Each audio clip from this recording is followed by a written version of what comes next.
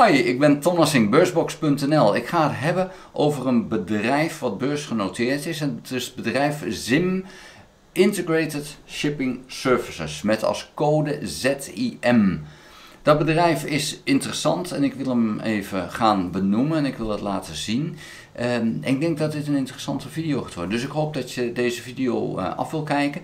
Vind je de video interessant? Geef een duim. We gaan even naar Financial Who. We zien hier ZIM Integrated Shipping Service. Gisteren is het aandeel 16,74% gestegen. Dus ik ben een dag te laat. Dat is waar. Maar toch denk ik dat het belangrijk is om dit even te noemen. Het bedrijf is 2,6 miljard waard. En als we gaan kijken bij de profile, dan zien we dat het in Haifa, Israël geplaatst is. Het bedrijf is in 1945 opgericht en heeft in haar eerste jaren vooral uit Europa Joodse emigranten naar Israël gebracht. Dat was hun business. En later is het eigenlijk een vrachtvervoer over heel de wereld geworden. En dat zijn ze nu ook, zijn echt wel een flink bedrijf in die markt. Gaan we even kijken.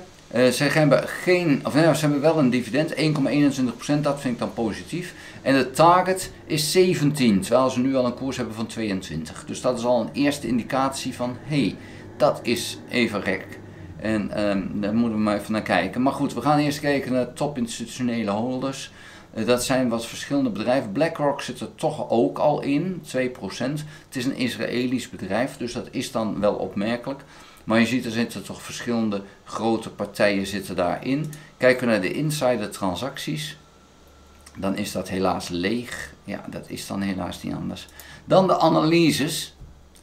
En wat we dan zien is dat het 90 dagen geleden werd gedacht, nou die gaan een enorm verlies leiden. En nu is het van nee, die gaan een enorme winst maken.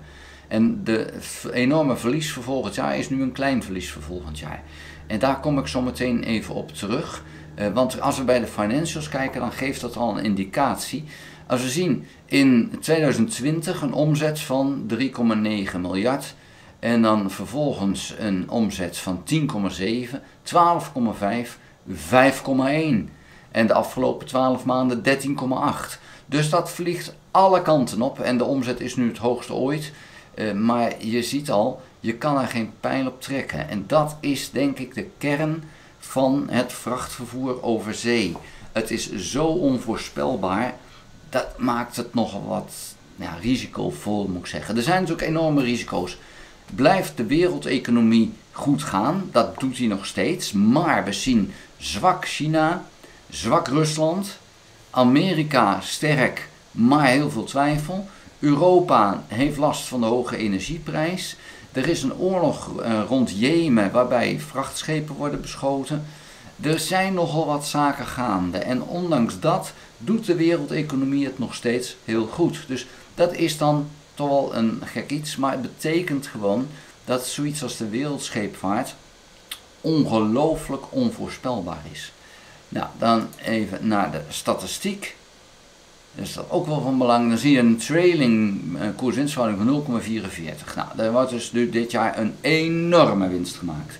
Maar ja, dat kan volgend jaar weer anders zijn. Als we kijken naar het profit margin, die is gigantisch laag, hè? Min 47%, dus dat is heel gek. Operating margin 10,8. Return on assets negatief. Return on equity zwaar negatief. Het klopt allemaal niet, lijkt wel. Maar het komt natuurlijk vanuit die resultaten alle kanten op vliegen. Omzet 5,3 miljard. En dat is ten opzichte van de waarde van het bedrijf gigantisch. Dus dubbel de omzet van wat het waard is. Dat is weer positief. Er is een groei van 13,7% jaar op jaar. Dat dan ook weer wel. Er is cash 1,4 miljard en er is een schuld van 5,3 miljard. Nou, dat is niet een overdreven verhaal. Dan zien we een operating cashflow van 1,1 miljard. Maar dan na belastingen 21 miljoen. Dus er blijft bijna niks over van die kaststroom. Dat is ook weer van belang. En dan hebben we een dividend 1,21%. Maar de payout ratio, zeggen ze, is 0. Ja, dat kan gewoon niet kloppen, want het moet meer zijn dan 0. Dus de cijfers hier is ook niet helemaal goed. Dan, ja, ook wel belangrijk en leuk. Ik ga eventjes beginnen met 1 jaar. Dat lijkt me verstandig. Kijken we naar de koers van 1 jaar, dan zie je, wow, die is dan flink gestegen in een paar sprongen. En we zien hier, net boven waar we zitten, eigenlijk, want we zetten hier, dat laatste, dat zie je bijna niet, maar dan zitten we weer op het hoogste punt. Dan moet ik eventjes hier een lijntje trekken.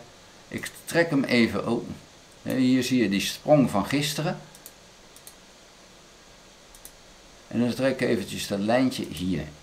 Dit is een jaar. Nou, dan zie je echt, het is het laatste jaar flink omhoog gegaan. Dan gaan we naar 2 jaar en dan ziet het er ineens heel anders uit. Want dan zie je hoeveel dat gedaald is. Tevens zien we dat diezelfde lijn die hier is, was hier de top en hier een gap en hier een steun. Dus die lijn waar we nu zitten, waar we net onder zijn gebleven, is wel belangrijk. Dus het betekent dat je nog niet in moet stappen als je dit aandeel interessant vindt. Kijken we naar 5 jaar, ja, dan zie je hoe gigantisch dit gedaald is. Dit was een aandeel wat boven de 90 stond, of bij de 90. Ja, 91 is 23 is de hoogste koers geweest. En nu 22. Dus ja, dat is gigantisch gegaan. Is dit dan het moment om te kopen? Nou ja, je had hem ook voor 7,6 kunnen kopen, niet eens zo heel lang geleden. Een klein jaar geleden. En nu staan we al 22. Dus dit beweegt alle kanten op. En zo'n aandeel als dit, met zo'n markt waarin ze zitten, moet je eigenlijk kopen op het moment dat het optimisme volledig verdwenen is. Het negativisme moet gigantisch hoog zijn. Echt, nou, niemand zit er nog wat in, dat is het moment om te kopen. Dan pas kan je een klappen maken, want dan wordt het vanzelf weer beter. Nu, ja, ik vind nu, als we kijken naar waar zitten we, dat zie je hier, dat het een belangrijk niveau is.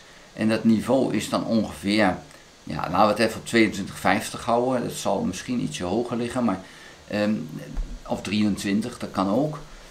Pas daarboven, met een slot daarboven en de volgende dag weer hoger, dan zou je kunnen overwegen in die beweging mee omhoog te gaan. Maar weet, dit is extreem volatiel en het kan alle kanten op gaan. Als een schip van hun wordt geraakt, dan knalt het direct omlaag. Maar ja, het gaat nu hartstikke goed. Als dat niet gebeurt, dan heb je kans dat die beweging omhoog en terugkomt. Ja, en dan kan de 50 wel weer gehaald gaan worden. En dat is toch een verdubbeling van de koers. Maar dit is risicovol hoor. Dus alsjeblieft, wees heel voorzichtig. Ik weet niet of de max of dat een ander bericht is. Nee, de 5 jaar is dan toch het belangrijkste hier. Dus dit moet je echt doen als je dit aandurft vanwege die enorme bewegingen. Het is pertinent geen aandeel voor wezen en weduwe. Maar het is ja, nu interessant. Mede omdat door al die onzekerheid de koers wel laag is, dat is gewoon waar. Maar dat wil dus niet zeggen dat hij nu al omhoog gaat. Ik heb de aandelen zelf niet. Het is ook geen koersaanbeveling of koopaanbeveling voor mij. Het is geen beleggingsadvies. Maar ik wilde je wel laten zien. Jammer dat ik 1 dag te laat ben. Ik had het gisteren, dat was mooier geweest. Ja, dat is helaas niet anders. Maar dan toch blijft het even van belang. Van als je zegt van ja, ik wil in die beweging mee. Doe dat dan pas op het moment dat die weerstand doorbroken is. Dus wat mij betreft boven de 23 en een slot. En dan de volgende dag, als die verder omhoog gaat, dan pas eventueel te overwegen om te kopen. Als je dit risico aandurft. Daar wil ik het voor nu bij laten. Vond je de video interessant? Geef een duim. Heb je nog geen abonnement op dit videokanaal? Abonneer je dan. Druk dan ook op het belletje. Dan krijg je een notificatie als ik een volgende video gemaakt heb. Je moet wel ingelogd zijn op YouTube om dat te kunnen.